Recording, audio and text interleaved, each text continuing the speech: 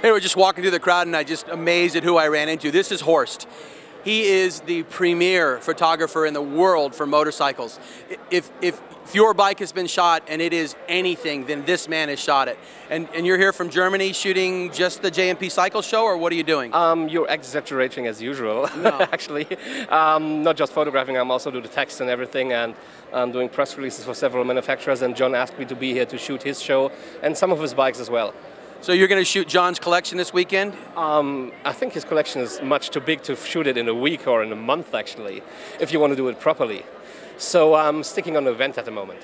I heard yesterday that you were shooting a bike that is the world's largest motorcycle. What was that like? What was the bike like? Oh, well, the Roadhog is a kind of a legend. It is very difficult to move it around. It is about 1.5 tons, which is 300 or 3,000 of your pounds. And we've seen it on posters. Actually, John distributed the posters. He got it from Walnex, and it is a legendary motorcycle, no doubt about it. Hey, Horst, you attend events all over the world. How does the J&P Cycles show compare to those?